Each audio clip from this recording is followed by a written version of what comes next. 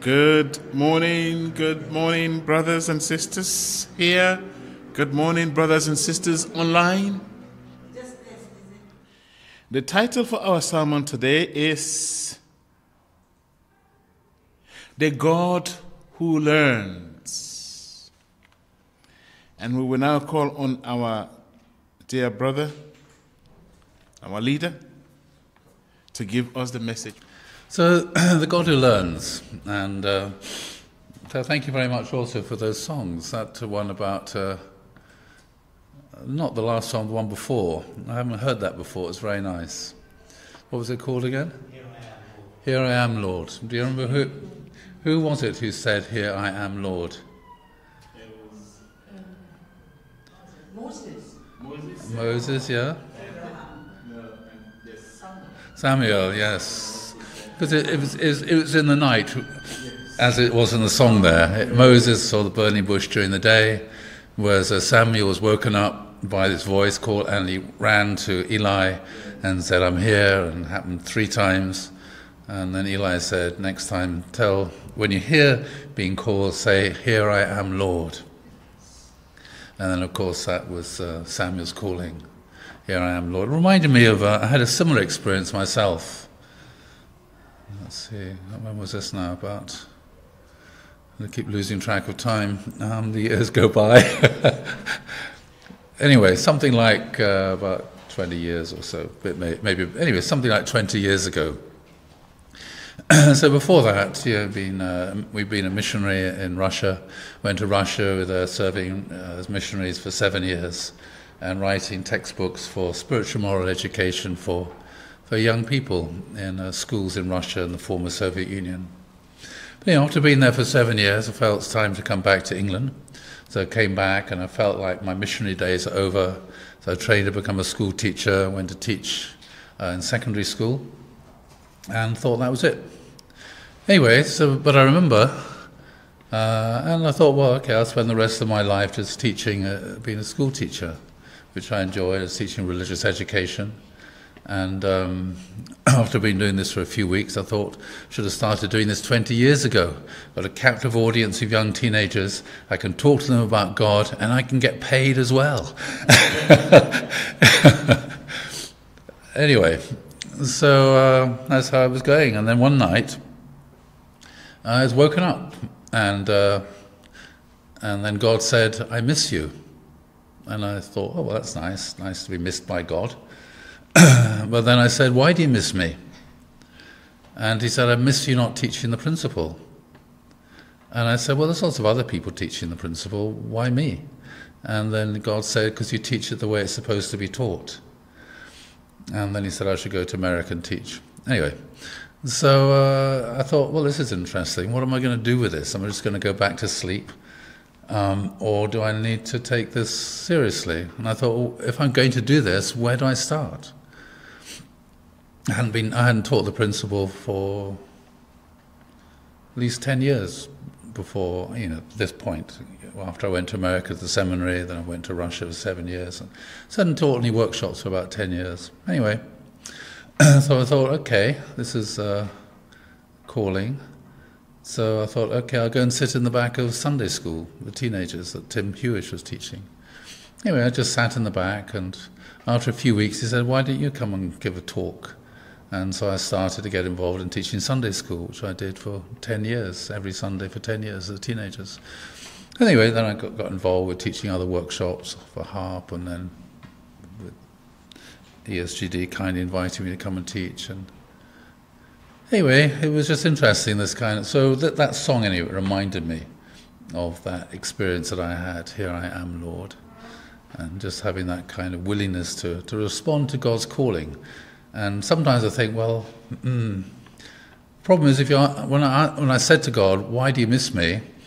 Then I realized then God was going to tell me. Whereas if I said, well, that's nice, God misses me, and then went back to sleep again. Anyway, so when God gives you a mission, you have to think, okay, how am I going to do this? Where am I going to start? And so I started teaching Sunday school, then I ended up teaching in Chongpyong for 4 years. And Anyway, so it was a nice song like that, to adopt it. So the God who learns. So this is Moses encountering God, interesting enough, at the burning bush. And God gave Moses a mission. I will send you to Pharaoh. And Moses, who'd been was 80 years old by this stage, he said to God, who am I that I should go to Pharaoh and bring the Israelites out of Egypt? In other words, who am I? I'm just a shepherd. I'm nothing. Why is anybody going to pay any attention to me? So it's a really important question, who am I? Yeah?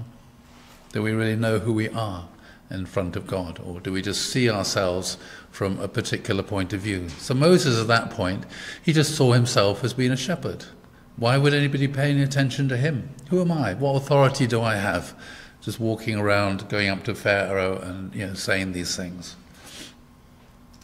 Anyway, God said, I'll be with you. Of course, God is invisible, so nobody can see that anyway. But just like it said in that last song, I will, what was the words? So I'm brain dead. God's Spirit will speak in your heart, that's right, yeah. So that was what God felt, when you open your mouth, then I'll be there with you. I will speak through you. But Moses said, well, they'll say, what is your name? Who are you? Who am I? And who are you? Who is God? What is God like? Very fundamental questions. And God introduced himself. This is my name, Yahweh. And say to the Israelites, the Lord, the God of your fathers, the God of Abraham, the God of Isaac, and the God of Jacob, has sent me to you. This is my name forever, the name you shall call me from generation to generation. The God's name is Yahweh. But then we think about Yahweh. I didn't actually put the translation in there. But there are different concepts of understanding God, different conceptions of God, Yahweh. And so normally when you read the Bible, you'll see it's translated as, I am who I am. That's the usual translation. I am who I am. And so this is very much influenced by Greek philosophy and a Greek way of understanding God. And so the Greeks then, this is Aristotle and people like this, they saw God as being itself, that God was timeless, immutable. In other words, God is not changing, God is unchangeable. God is incorporeal, just pure spirit, unchanging, immutable. I've got the words in there twice, immutable. And the ground of all being. So you can see here, this is a very abstract idea of what God is like. It's a very philosophical idea of what God is like. That's why it's called the God of the philosophers. A very philosophical idea. God is the first cause, the unmoved mover.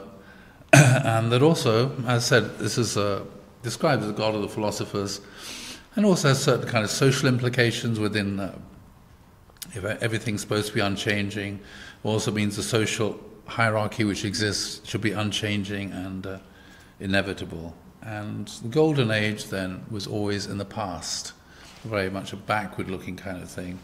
And also very much connected to this is the idea of God is the first cause, and everything that happens is caused by God. And so from this you get the idea of determinism, or the future then is closed. The future's not open. Whereas though, if you read the rabbis, they don't translate Yahweh as I am who I am, but it's a very complicated language, Hebrew, so it's much more like this. I will be what, where, and how I will be.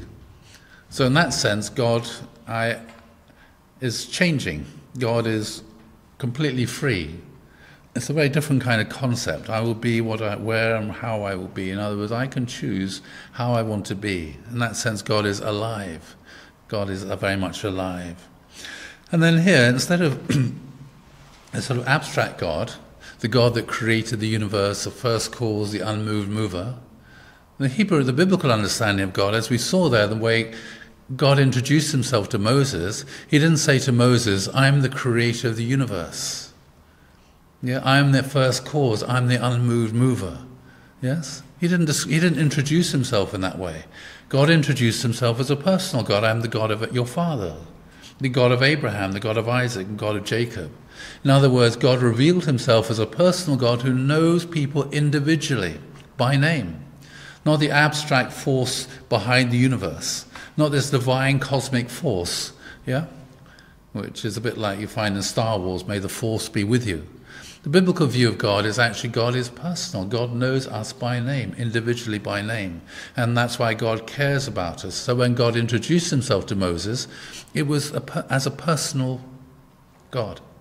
And then, anyway, we can see when you read the books of Exodus and Deuteronomy and the other ones, that God had an incredibly personal relationship with Moses. He spoke to Moses face to face. He called Moses his friend. He revealed his heart to Moses in an incredible way, and Moses argued with him.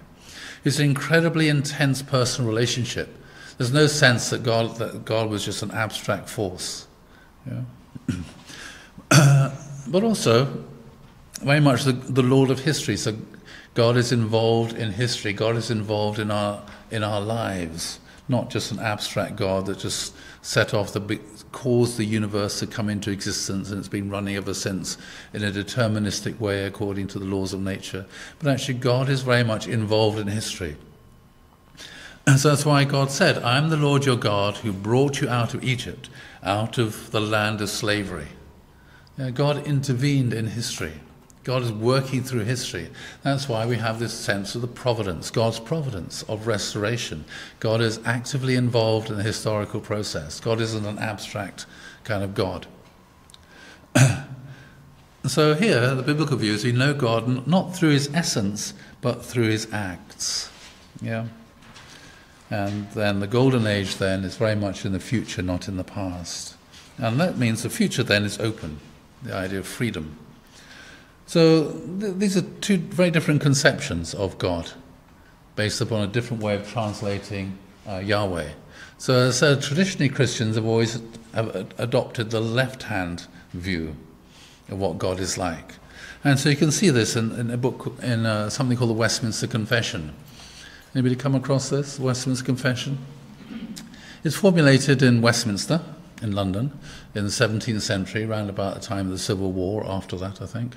And sort of Christian divines from all over Britain, they gathered together to decide what it is that they believed, and they wrote down in great detail what they believed about God and about Scripture and about all sorts of things. It's much more detailed than the Nicene Creed, for example. And it's still the basis then of the beliefs of the Church of England and also of the Presbyterian Church, and very influential. Anyway. So it's interesting to see how God is described in the Westminster Confession, which is just a standard Christian way of understanding God. There's but one only living and true God, who is infinite in being and perfection, a most pure spirit, invisible, without body, parts or passions, immutable, immense, eternal, incomprehensible, almighty, most wise, most holy, most free, most absolute, working all things according to the counsel of his own immutable and most righteous will, for his own glory. So it's interesting there. You can see it's very much, can you see the word heart there? No. The idea of God as a God of heart is just absent from traditional Christian belief. Can't see the word love there either. It's all very much, it's incredibly abstract. God is without passion, God is without feeling, God is without emotion. But each one of these little statements here is supported by a Bible verse. So, of course, the Bible is a huge book, and you can pick and choose which particular verses you want to put in and which ones you want to leave out. Okay, so I'm not saying that these ideas don't come from the Bible. It's just they've been very, I would say, very, very selective in the ones they chose, very much influenced by a Greek Aristotelian view of the nature of God. So it's immutable, again, unchanging, again, that's, God doesn't change. So if God doesn't change, it means God doesn't learn. Unrighteous will for his own glory. And so again, okay, so why does God do things here? God is doing things for his own glory. So why did God create? God created us to worship him for his glory. But if you said, well, why do you have children? Oh, I have children to serve me. If you know what I mean? If you actually ask parents, Why did you have some children? Why did you have so many children? Well, I needed someone to go and do the gardening and put the rubbish out and serve me and do this and look after me when I get old. You think, not really a good motivational reason for becoming a parent. I want to have a parent I want to have children so that they will worship me. I want to have children so that they will go around praising me and say nice things about me. Yeah, that's not really the heart of why people become parents. So it's kind of interesting if you think about it in those kind of terms. If you find a human being who was like that, you'll think actually that's a dysfunctional human being. Most loving, gracious, merciful, long-suffering, abundant in goodness and truth, forgiving iniquity. So here it sort of becomes rather more biblical. Most gracious, merciful, long-suffering. So here's the idea: God does suffer. Abundant in goodness and truth, forgiving iniquity, sins, transgressions. The reward of them that diligently seek him, and withal most just and terrible in his judgments, hating all sin, and who by no means clear the guilty. And it carries on. God has all life, glory, goodness, and blessedness in and of himself. He alone is all sufficient in and of himself, nor does he need any of his creations or derive any glory from them. Rather, he manifests his own glory in, by, unto, and of them. He is the only source of all being, by whom through... Anyway, it goes on like this. And so you can see here, it's very much an abstract idea of what God is like. So if we look at the Bible, though, it's full of stories. This is full of abstract definitions. The Bible is full of stories. So it's interesting to see. So obviously we know God created human beings, and God has certain kind of vision how he wanted things to be. Didn't turn out like that, and the earth instead became one of a huge amount of crime. And so anyway, then it talks here about the flood, Noah and the flood, and the Lord saw how great the wickedness of the human race had become on the earth, that every inclination, the thoughts of the human heart was only evil all the time. The Lord regretted that he'd made human beings on the earth, and he was broken-hearted. So here we've got this idea that God is intimately involved. God regretted something that he did. Does that fit together with this idea of the Westminster Confession? Yeah, God regretted it. God wished maybe that he hadn't created human beings. So why was that? It's because, he thought that his children would all have happy families and would live in peace with each other. But when he saw his children just hurting each other, he saw so much violence around, each of his children who was suffering, he felt that suffering as his own suffering. It's like if you have children, you see your children suffering, you feel that suffering that they have as your own, and you cry when you see someone else suffering. And so when God thought, well, he wanted his children to be happy, but instead he just saw them suffering because they're getting hurt through this violence. And so he thought, well, maybe I made a mistake. Maybe I shouldn't have created people. And in that sense, he regretted it. He made human beings, and he was broken-hearted. So right there at the very, very beginning of the Bible, you get the sense God was broken-hearted. God was, broken-hearted. The essence of God is a being of heart. So the Lord said, I will wipe from the face of the earth the human race that I have created, and with them the animals, birds, and creatures that move along the ground, for I regret that I have made them. But Noah found favor in the eyes of the Lord. So it's very easy then, so what's going on here? God is thinking, okay, I made a mistake. I regret creating human beings. I'm going to wipe them all out. It's very easy to think like that, isn't it? Oh, that's the enemy over there. Let's wipe them all out. Let's get rid of them all. And except Noah found favor in the eyes of the Lord, said, I'm going to wipe everybody else out and just start with Noah, start all over again. And it's very easy to think like that. Okay, I'm going to fire everybody, or I'm going to do this, I'm going to do that, let's start all over again. So that's what God did. Anyway, this is the way it's interpreted. The flood. God did that. Not because he's angry with people. God wasn't angry with human beings. He's broken-hearted because they were suffering. So it's not that God was angry. That's not the reason why the flood came about. And then after the flood, God said to Noah and his sons with him, I now establish my covenant with you and with your descendants after you, and with every living creature that was with you, the birds, the livestock, and all the wild animals, all those that came out of the ark with you. I establish my covenant with you, and never again will all life be destroyed by the waters of a flood. Never again will there be a flood to destroy the earth.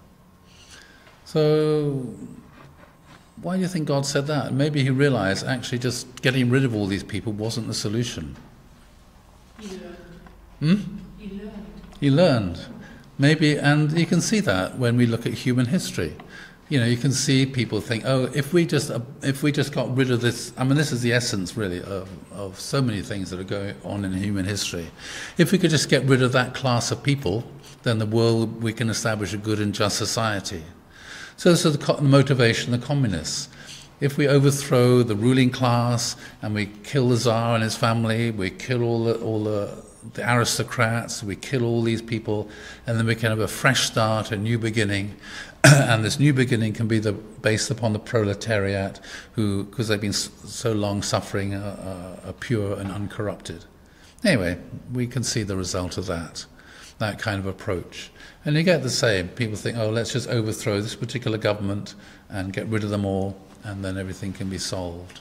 But, God tried that, and it didn't work. And, nowadays, people realize, actually, it doesn't work. We tried that in the 20th century. We tried that in France with the French Revolution. Tried that in Russia with the Russian Revolution. Tried that in Germany with the rise of Nazism and fascism. Getting rid of one lot and trying to... Okay, so anyway, so God learned. And so God said, I'm not going to do that again. It didn't work. So what does God do then? So later on, God calls Abraham, yeah? And God says to Abraham, walk before me and be blameless. Walk before me, be blameless. So God then is following Abraham. And so we see, when the flood came, and God told Noah, there's going to be a flood, build the ark, okay? Was there any discussion? Did God discuss his plans with Noah? When God said this to Noah, there's going to be a flood, everybody's going to get drowned except you and your family, did Noah protest? No. Did he say, well, that's not very fair, is it? Why just my family? Yeah? He didn't protest to God. He didn't discuss things with God. He didn't stand up and argue with God. And so God just went ahead with the flood. So he didn't... So it's interesting, though, when you come to Abraham, we can see how God has decided to do things a little bit differently. So this is when God visits Abraham and has a meal with Abraham. And when the men got up to leave, they looked down towards Sodom, and Abraham walked along with them to see them on their way. So these are a couple of the angels who came along, 2 angels who came along. And then the Lord said, shall I hide from Abraham what I'm about to do? That's different, isn't it? He just told Noah there's going to be a flood. But here, God said, shall I discuss this with Abraham? Because Abraham's going to be the father of mankind, of all these nations. He's going to be this, and this. Maybe I should involve him in my plans. And so then the Lord said to Abraham, the outcry against Sodom and Gomorrah is so great, and their sin is so grievous, that I'll go down and see if what they have done is as bad as the outcry that has reached me. If not, I'll know. Then Abraham approached him and said, will you sweep away the righteous with the wicked? It's a different kind of person, isn't he, to Noah. Will you sweep away the righteous with the wicked? Yeah. Was only Noah's family the only righteous person, the only righteous family? Yeah. What if there are 50 righteous people in the city? Far be it from you. Will not the judge of all the earth do right? Yeah, so Abraham is standing up to God, he's arguing with God and saying to God, should not the judge of all the world act with justice? I mean, there's nowhere else in the whole of religious literature will you find that, apart from Moses standing up to God. Nowhere else in the whole of religious literature will you find someone standing up to God, a prophet standing up to God and saying, look, God, you're supposed to be the judge. You need to judge with justice. It's not right that you're going to do this. And then Abraham then engages in a long argument with God. He bargains with God. 50 righteous people, 45, 40, 30, works it all the way down to 10.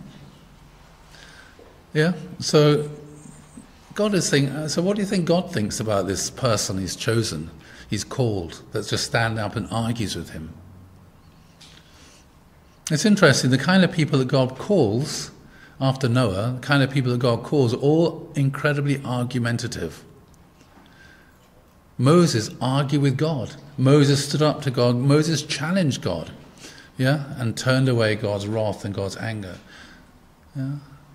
So that's interesting that God is, in that sense, God is learning. He realized that the first time I did it, drowned everybody, that didn't work. Yeah, so I'm not going to try that trick again. It doesn't work. Yeah. So maybe I need to get much more involved, having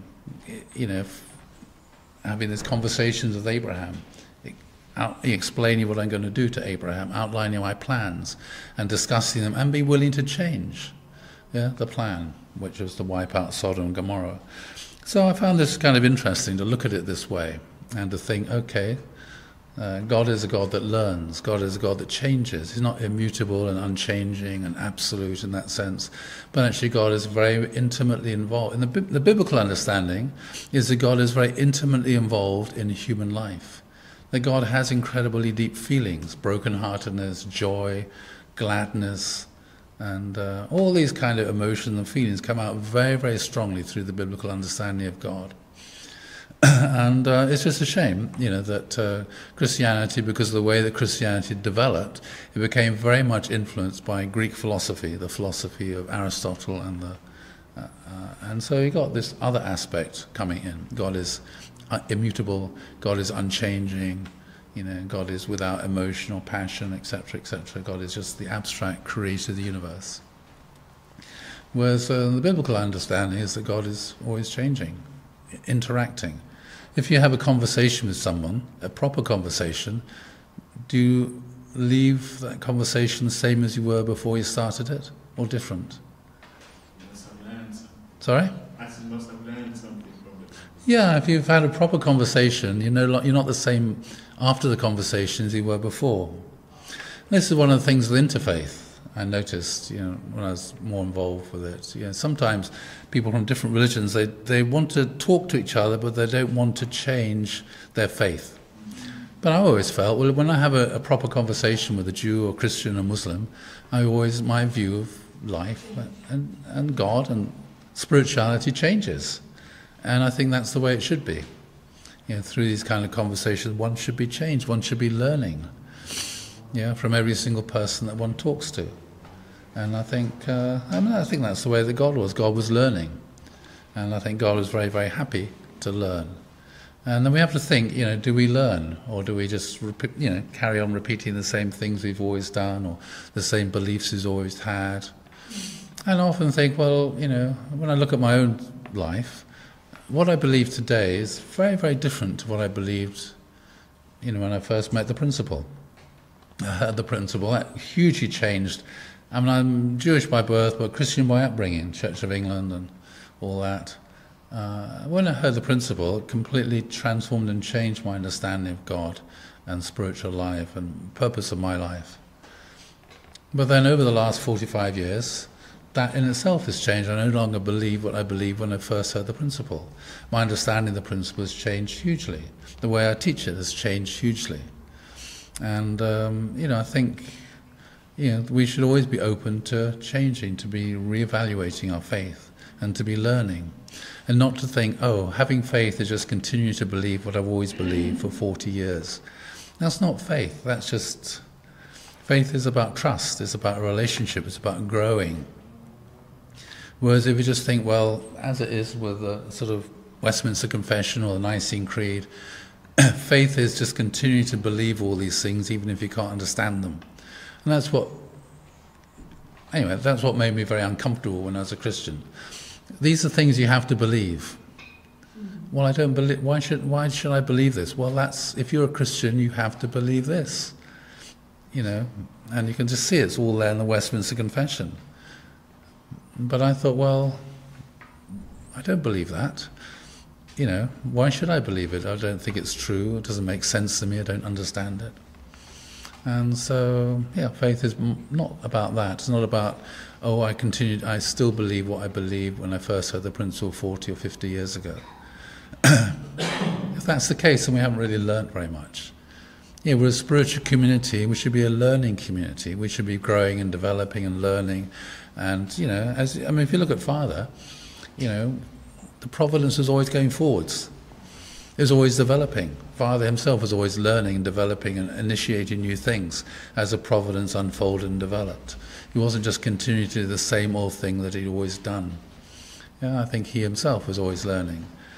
I heard that when Father went to Egypt, when he was travelling around the world establishing the Holy Grounds in 1965, he went to Egypt and he found out that Egyptian civilization was older than 6,000 years. And he thought, well, that's really interesting. I never realised that. Because being brought up in the Presbyterian Church as a fundamentalist Christian, he assumed that the Bible was literally true. Adam and Eve literally appeared 6,000 years ago. But then he realised, actually... And so Father himself, he changed his understanding about lots of things. And, maybe human beings appeared 10,000 years ago. And, different times he said different kinds of things. When scientists understood and discovered more, then Father, of course, would change what he taught and what he believed so it conformed to reality. Whereas there are some people, you say, well, the Bible says the world was created 6,000 years ago, so despite all this other evidence, my faith is unchanging. I'm never going to change what I believe despite all these facts that appear. Whereas actually we should always be changing our faith, because it should be based upon truth. It should be based upon a deeper understanding. And we should be going deeper and deeper and deeper and understanding more and more and more, which means, of course, that what we believe changes. It's no longer the same as as Paul said, when I was a child, I thought like a child. But we need to, put away childish things sometimes and grow in our faith, and which of course means changing and learning and developing. So that's why we started off as a holy...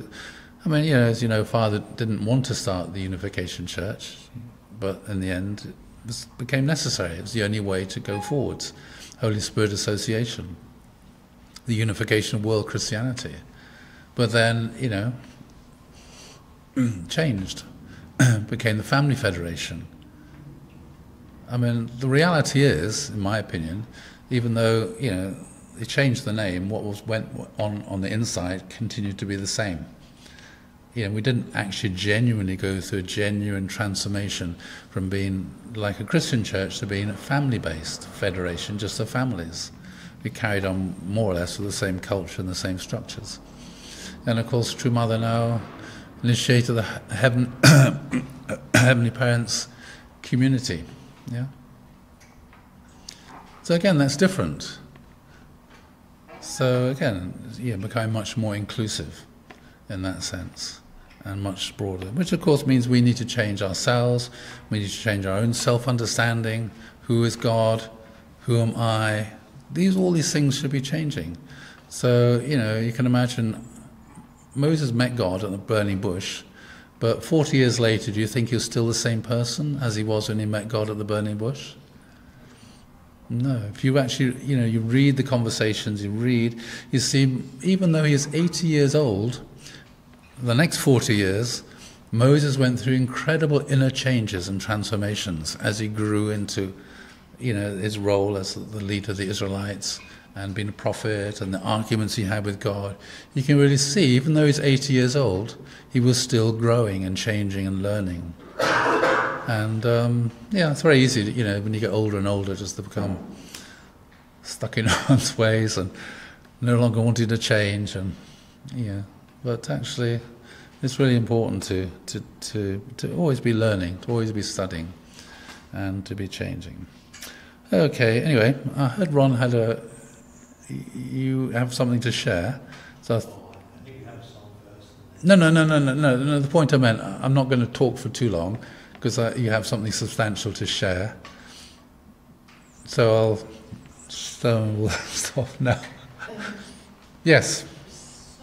Sorry. Please, ask me something. It's very interesting, but how did Abraham know that he can argue with God? Because before nobody tried that. That's right. What happened? How did he? Maybe he understood God more, his nature. And what was the foundation he could suddenly argue with him? That's a very good question. I think that's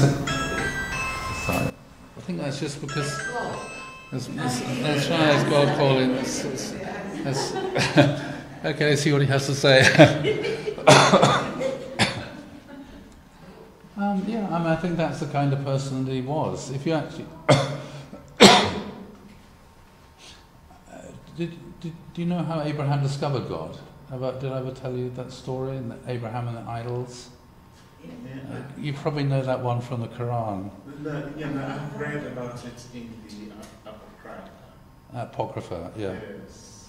That's very interesting. It's very interesting to see. Do you know the story of how Abraham discovered God? Okay, it's a lot of insight into his character. So you find this story partly in the Quran, but also in the Talmud, which is a Jewish commentary upon the Bible. It tells a story of what kind of a person Abraham was. So Abraham, when he was a little boy, he was like all little children. He was always asking why, when, why. And as you know, if you answer a little child's, if you answer the question, a child asks you, why does this? And then they say why and why. They're never satisfied. They always want to get to the really bottom of things. Anyway, when people grow up, they usually stop asking why, and that's the end of spiritual life. Anyway, so Abraham then, he was just always asking why. So one day he said to his parents, where do one day he realized that he existed. And he wondered, well, I didn't create myself, I wonder where I came from. So he went to his mum and dad and said, where did I come from? And then they explained to him the sort of biology of the birds and the bees, and he came out of his mother's womb, and etc. And so he started bowing down and worshipping his parents. Wow, you created me. Anyway, so after a while he said to his parents, well, where did you come from? And they said, well, we have parents as well. It's grandma and grandpa. And so he went next door to his grandparents and started worshipping them.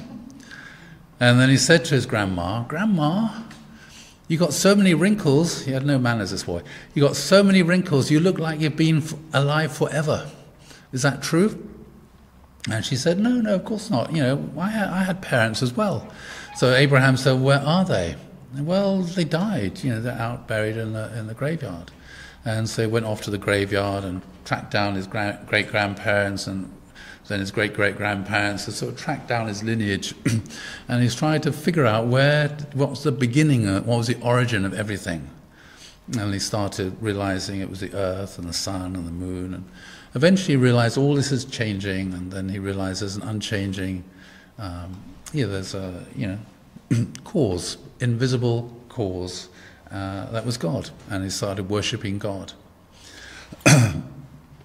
And then,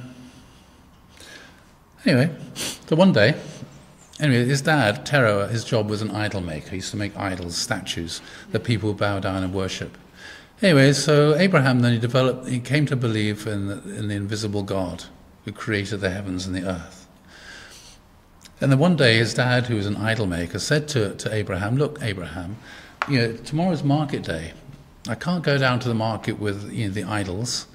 that I've been making this month because I've got to go somewhere else. Can you go down to the market and sell the idols? So Abraham loaded up his car and drove down and put out the tables and put all the idols, little statues and the price tags and everything. And then an old lady came along and said to Abraham, "Abraham, I want to buy one of your idols, one of your gods." Of course, they didn't think they were idols, they thought they were gods. "I want to buy one of your gods." And Abraham said, "What happened to the other gods you had?" And the old lady said, "Look, somebody broke into my house and stole my gods, so I need new ones." And Abraham said, "Well, they weren't very powerful then if they could be stolen." And she said, "You're right, but you're such a handsome young man, I'm sure yours are much more powerful." And Abraham, as I said, he had no manners. He said, "Look, old woman, how old are you?" And she said, "I'm 80 years old." And he said, "Look, my dad made this in his workshop last month. He carved out this wooden one and he chiseled away this stone one last month. You're older than they are. They should be bowing down and worshipping you." And she thought, "Yeah, you're right, Abraham." And then she said, "Well, who do you worship then?" And Abraham said, "I worship the invisible God that created the heavens and the earth." And she said, "Okay, I'm going to worship him too." And so she became his first disciple. And the teachings of Abraham are what you find in Genesis, the creation of the world in 7 days and the story of Adam and Eve. This is all Abraham's teaching, Cain and Abel, Noah. And then, anyway, so the end of the day, Abraham went home. His dad said, "How'd you get on? Did you sell out?" And Abraham said, "No, I didn't sell anything." And his dad said, "Well, why not? Was there somebody there selling them for less than us?" And Abraham said, "No, look, this is what happened. This old lady came along and this is what she asked for. She wanted to buy one. This is what I said. And she didn't want to buy one anymore." And that's how the whole day went. And so Tara said, "My God, what a stupid son I've got. No way are you going to the market again." Anyway, so next month came round and market day came and Tara said, "Look, I'm going to the market. You stay at home and you look after the gods in the temple." And so Abraham said, "All right, Dad, I'll do that." So Abraham went into the temple and he went up to the largest god, this big stone statue. And he said to the god, "Look, I'll be your prophet. You tell me what to say and I'll go round the world with your message." And the stone idol god said nothing. And Abraham said, "Well, I wonder, did Mum and Dad feed you today?" So he went next door, made a nice, bacon and eggs and everything, breakfast, and brought it and set it in front of the gods. And, said, "Well, eat up. And I'll come back in an hour and we can discuss things after you've had a nice breakfast." Anyway, it's an hour later, Abraham went back into the temple to see the gods, and the food had been untouched. And so Abraham went up to the largest god and said, "You're not a god. You have no speech, you have no spirit, you have no power. You're just a piece of stone that my dad carved. And all the rest of you little ones, you have no power, you're not gods either." So he went into his dad's workshop, got a sledgehammer, and he went and smashed them all. He smashed all the little ones. Then he put the sledgehammer in the hands of the biggest god and went out. Anyway, at the end of the day, Terah had a really good day. He'd sold all the gods, sold all the idols, and he came in to offer all his, the money to the gods in the temple. And he went in there and he found all the small gods had all been smashed. And he said to Abraham, "Abraham, what happened? I told you to stay here and look after things. What happened?" And Abraham said, "Look, Dad, I did. I went in to see them and pay my respects. And the big god, he said you hadn't given him any breakfast. So I went and made him a nice breakfast and, there it is. And I shut the door. But then I heard the little god saying to the big god, 'Will you share your breakfast with us? At least one baked bean.' And the big god, he's so selfish, Dad. He wouldn't share anything with them. And he went out into your workshop and he got a sledgehammer and he beat them all up. He's a real thug, bully. And look, there's the evidence. He's still holding it." And Terah looked at Abraham with wide eyes. "Are you mad?" these gods, they can't do that. They can't walk around. They don't speak. They don't eat baked beans and fried eggs. You know. And Abraham said, exactly. They're just stone and wood. So why do you bow down and worship them? And this, of course, was a big shock for Terah, you know, because he was you know, challenging the ideology or the gods of his day. And Terah is really shocked, you know. He couldn't give an explanation of why he worshipped and bowed down and worshipped these idols. Anyway, so Terah said, look, I better take you to visit Nimrod. So Nimrod was the local dictator of the town of is sort of the archetype of all dictators ever since, till today. Anyway, so Nimrod then, he thought he was a god. And so when do you know the story of William Tell? Yeah. Yeah, so there's William Tell and the governor of the town, I don't know which one it was, and everyone had to bow down to the governor of the town. Anyway, the governor got a bit bored sitting there, waiting to get bowed down to. So he put his hat on top of a pole in the middle of the market square, and everybody, all the Swiss people who came in, they had to bow down to this hat, which was, the governors then, they were Austrians. And William Tell, so people would just avoid the market square because they didn't want to bow down to this hat. Anyway, William Tell, who came in from the countryside, he just walked across the market square, he didn't bow down to the hat. So he got arrested, and, you know, that's the story. So Nimrod then was like that. He wanted people to bow down and worship him. He thought he was their god. Just like Mussolini did, said the same sort of thing, Stalin, Kim Il-sung, all these kind of dictators, they all see themselves as being gods, and they have these huge statues, and they have to offer flowers to these statues and bow down to these statues. Anyway, that's the same thing that's going on with Nimrod. Anyway, so Terah then, he took Abraham to see Nimrod, and Terah bowed down in front of Nimrod. He was sitting on his throne, and Abraham just stood there and looked at him. And Nimrod said to Abraham, "Why don't you bow down and worship me? I'm your God." And Abraham said, "Only bow down and worship the invisible God that created the heavens and the earth, and it will stand in judgment upon you for all your wicked deeds." Anyway, this didn't go down very well. So Nimrod had Abraham arrested and thrown into a prison, and then he tried to burn him in a fiery furnace. And anyway, the angels came along, and he wasn't actually burnt. And then at that point, Terah thought, maybe we should move. And so then they became political, religious refugees. And they left and they went to Haran.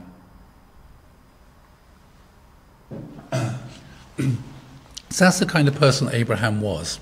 And so when Nimrod said to Abraham, "I'll put you to death," and Abraham said, "I'm not afraid of you. God is more real to me than you are. God is more real to me than this palace in which you live. If you kill me, I'll just be with God in the next world." Yeah. So, in that situation, he was willing to risk his life for what he believed to be true. Total commitment to the truth. Totally unwilling to compromise with his conscience and with the truth.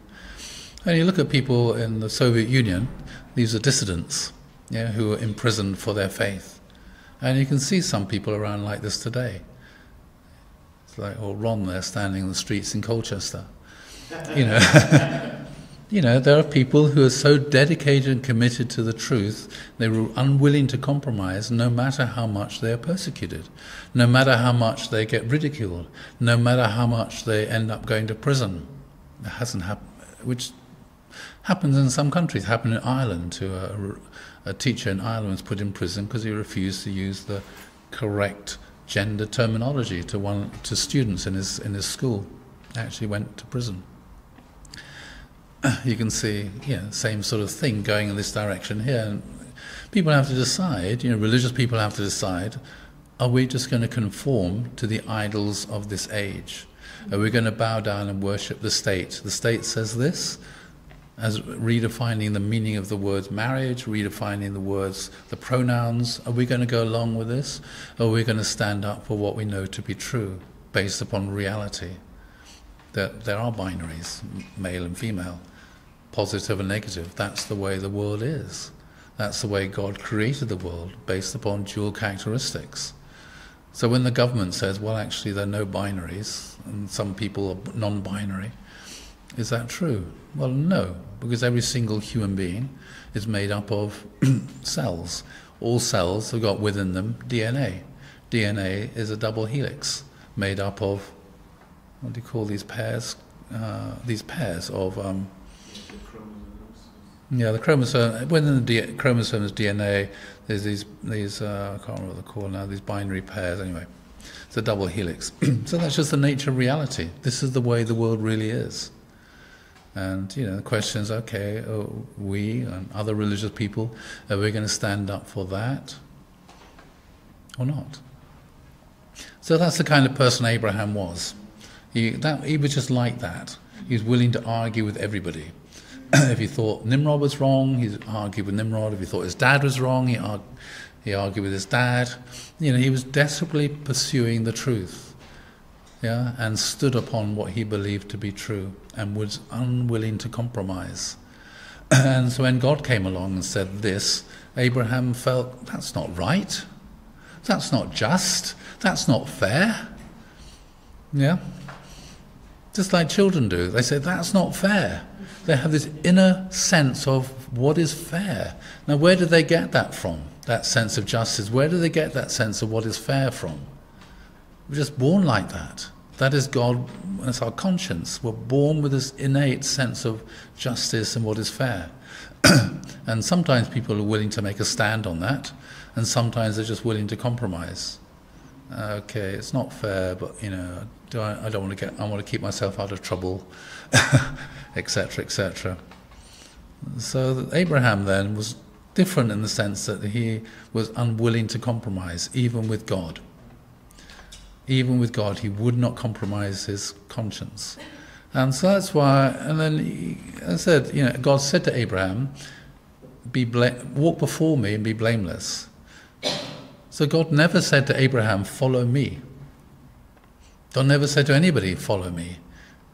God said to Abraham, walk before me. In other words, I'll follow you. You have to, but be blameless. So be blameless means just follow your conscience.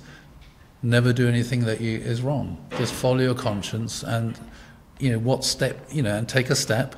And when you've taken one step, the next step will open up, and you have to learn as you're going along how to do things. You shouldn't have a rigid, abstract view of what should go on. You need to...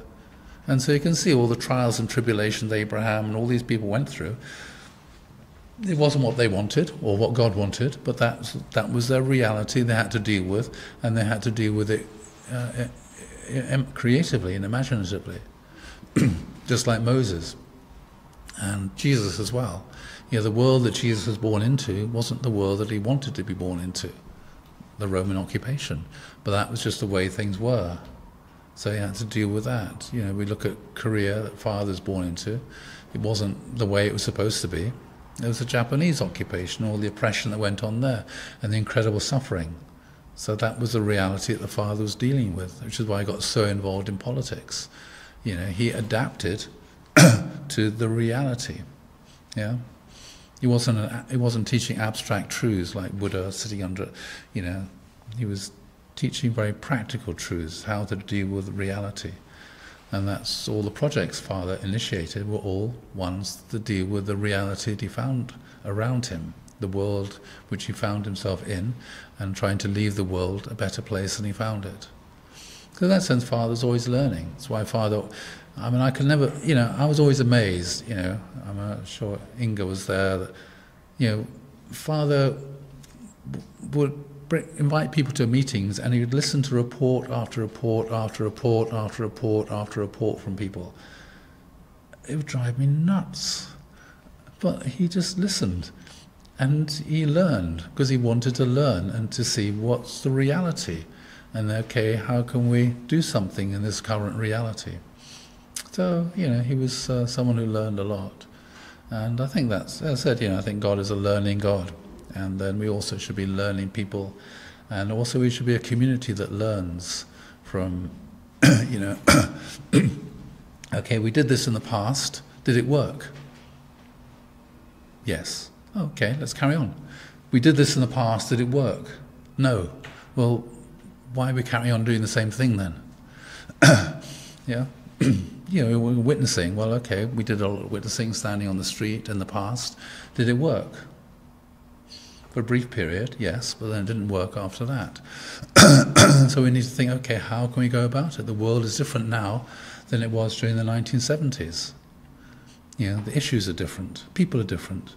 We need to present the principle and all these things differently in the way in which it makes sense to people living today. You can't teach the principle in the same way as we taught it 40 or 50 years ago, because the world has changed. People we're meeting are different. And we have to change the way in which we're doing things. We have to adapt, we need to learn and do things differently. Anyway, I'm not going to go on anymore. I said I was going to finish a long time ago. Okay, so anyway, thank you for that question, Inga. It was a really good question. I hadn't really thought about it before.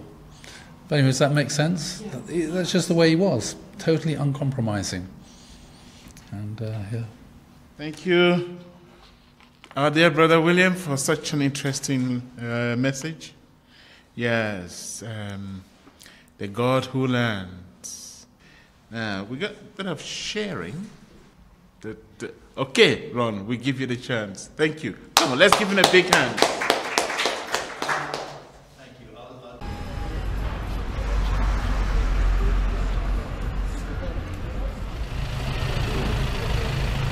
He said you can dress like a man. Yeah. He said, but you've got X, Y, something, something, and a woman has got X, Y, Y. And he said you can't change that. Right. My first point Yeah. up there. There you go. She understands it. Come on. You're a good man. Doing my best. Yeah, exactly. Are you doing a vlog? It's like only two genders. Kid and tell me you're going to shouldn't have a kid if you have so much of a life. You're born how you're fucking born. That it has to cut off its genitals. Yeah, but listen, that is a mental disturbance. For your kid. Who are you to say that a little boy can't be a little girl? Because he's a boy. No! It's got nothing to do with you. You stood here going against. It doesn't matter what's in between your legs. It does. Sorry, good afternoon. Paul, it's my colleague Lee. Right. Basically they've called us down here and we just thought, right, just have a chat with you, see what's going on. Yeah, that's I understand fine, you're that's quite fine. a crowd of people. That's 76 seconds of 2 hours. And the time I go out there is lunchtime, because in Colchester they have a sixth form college and they have 2,000 students. And I'd say most of them come out lunchtime and they come into the high street to get a sandwich, you know, and to get some fresh air. And there I am with my billboards. And they stop.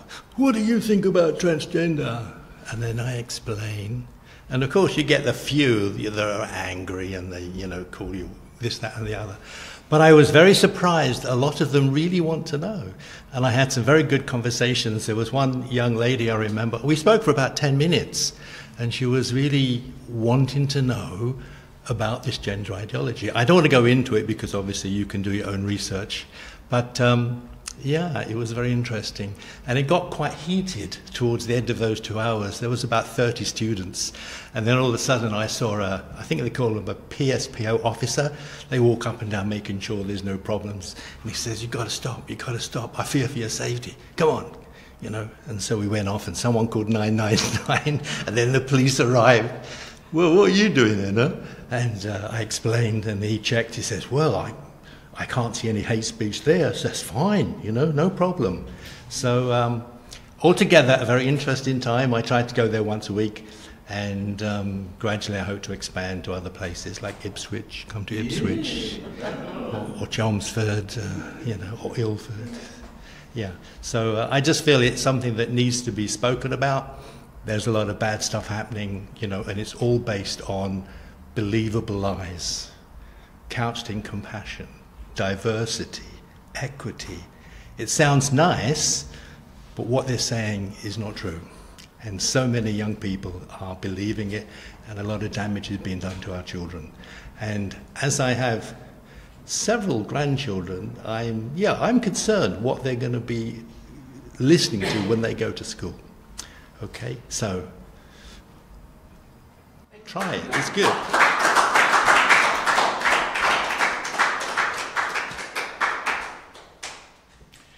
Yes, that's great. Thank you so much. You know, there is this.